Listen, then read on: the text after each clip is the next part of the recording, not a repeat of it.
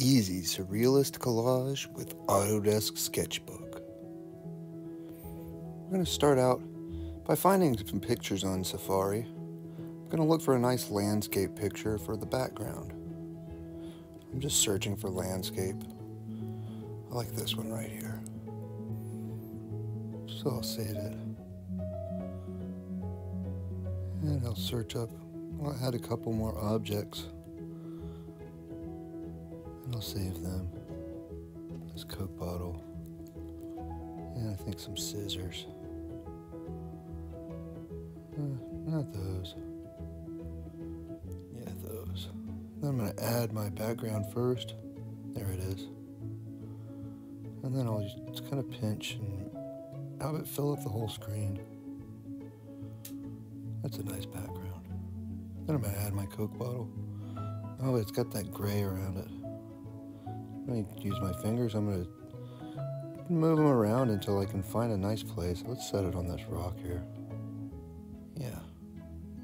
Still got that gray though. I'm going to get rid of that. I'll show you some easy ways to do that.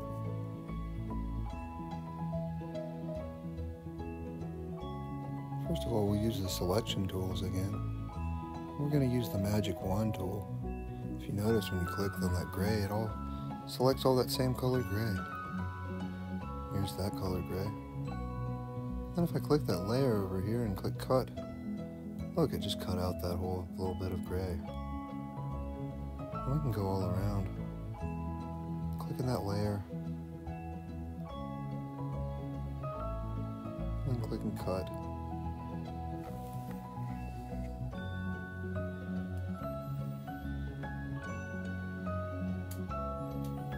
We've got a lot. Just like taking little bites away. The magic wand tool is a great little tool to remove a background when it's all one solid color. It's still got a little bit of white there, so we're going to clean it up a little bit with an eraser. Find the eraser over there on the left side. There it is. And we'll kind of clean up some of the... Sometimes you may need to hide the background, and then you'll be able to see what we're trying to erase a little better. So we'll hide that background. You can see all what I'm erasing. Let's use a different eraser for this. I'm going to use this eraser down here.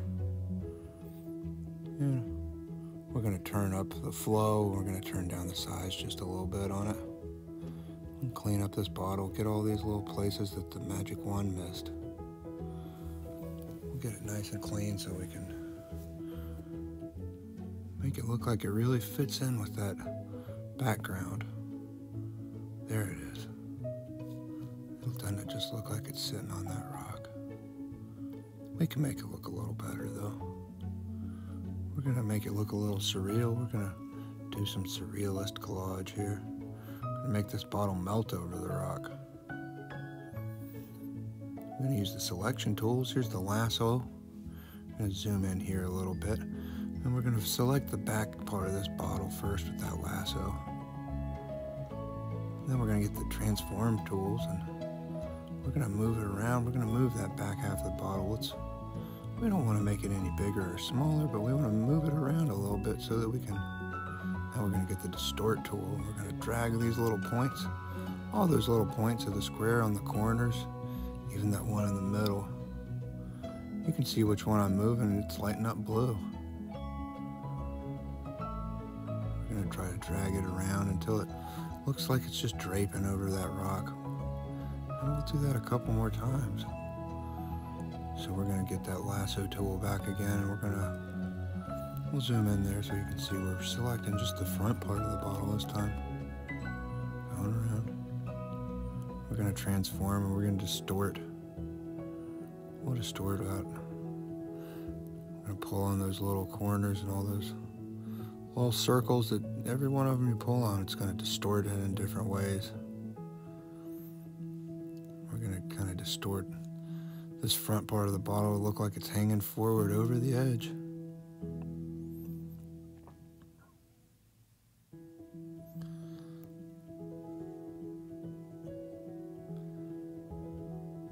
just play with it.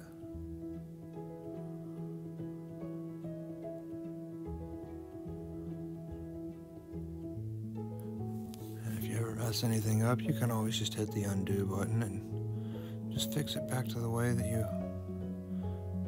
had it whenever you liked it last.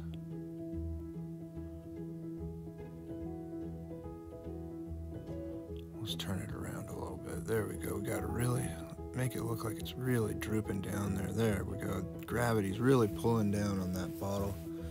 Really stretching it out. Really stretching that top corner. Let's pick up all the corners and get them where we want them. Even that middle, you can move it around. Autodesk Sketchbook's just great for stuff like this. It just takes a little bit of patience. Look at that bottle melting. We can get that eraser back. Let's clean up some of these little places where it's overlapping wrong, or just kind of around the edges a little bit to make it look like it's melting. Just soften everything.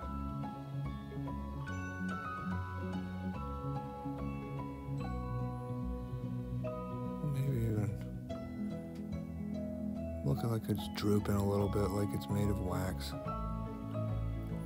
This video is real time. I'm not speeding anything up. You can make really cool stuff with Sketchbook pretty quickly. This artwork took me about 12 minutes to make. It all comes down to knowing how to use the tools and finding good pictures. And then having the patience to let your creativity make something fantastic. Now I'm going to get the airbrush and I'm going to get some black. I'm going to add some shadows. The underside of this bottle needs to be a little darker so it's in shadow. And it's probably even going to cast a little bit of a shadow down onto the rock too. So we'll put in some shadows there. Just to really, really, really make that bottle look like it's sitting on the rock. We'll just airbrush a little bit.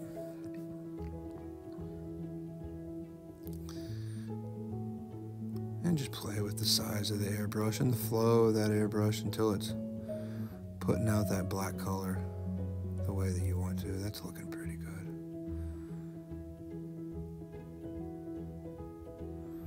Add a little more. Just take it slow with the airbrushing. You want to make it look like a shadow. You don't want to make it look like a big hole on the picture. You just want to make it look like that bottle is sitting on the rock. We don't want to put too dark. We just want to darken up the rock color. We don't want to completely darken it, so you want to leave the opacity down a little bit so the rock color can show through just a little. I want to make that bottle droop just a tiny little bit more. So we'll go back to those transform tools and the distort tool. Oops. Got to make sure you're on the right layer. That was actually just the shadow layer. We need to make sure we're on the right layer. It's easy to make mistakes once you get lots of layers. Don't start feeling bad about that. Yeah, pulling that down a little bit. That's really making it look real mouthy.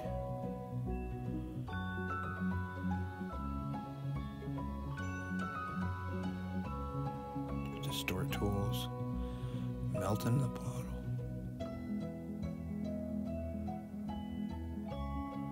What else this picture needs? Needs those scissors.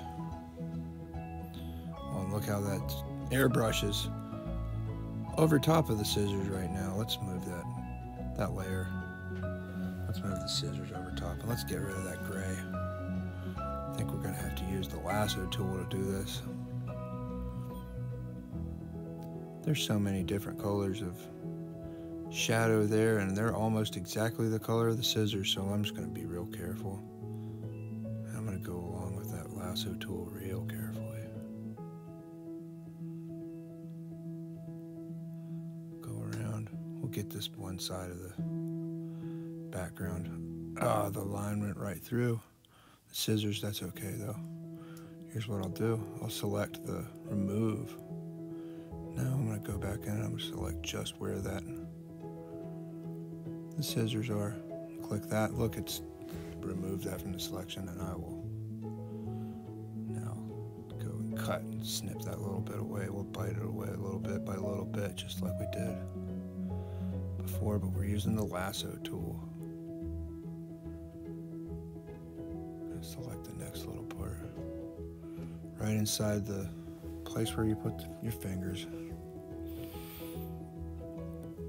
I'm just taking my time with that lasso tool to get right along the edge and cut it out.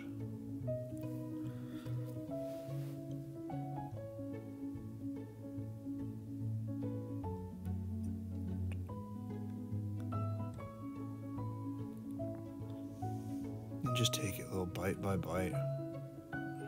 You don't have to do it all at once. Nothing worse you can do when you're making art than to start rushing through things. You always want to take your time. Do your best. We're just gonna take our time to cut those little spaces out. All we want is the scissors. So the scissor would be the positive space of this. And we're trying to cut away all the negative space. That's just the background. A little bit by a little bit. This is a nice big bite here. And cut it. And we can get these last little bits pretty quick. I've already got the hard part now.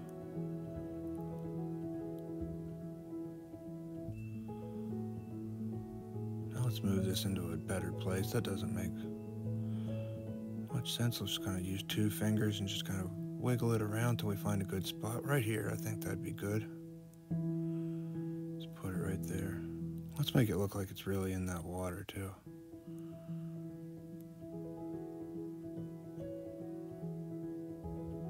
Get that eraser back. Let's erase the little bottom part of it so it looks like it's dipping down into the water. The water's... There we go. Almost like Excalibur. This big, looks like fingernail scissors or something. Why is that Coke bottle melted down next? It's almost as though the Coke bottle wants to pull the scissors from the lake. We'll get back to that. Airbrush will give us more shadows. Maybe we can even get some up on the top. Maybe put some down at the bottom in the water. Make it look like a bit of a reflection, or even... That's just marvelous. Look at that surrealist collage there. Let's just save it now. Share. Oh, and you know what to do.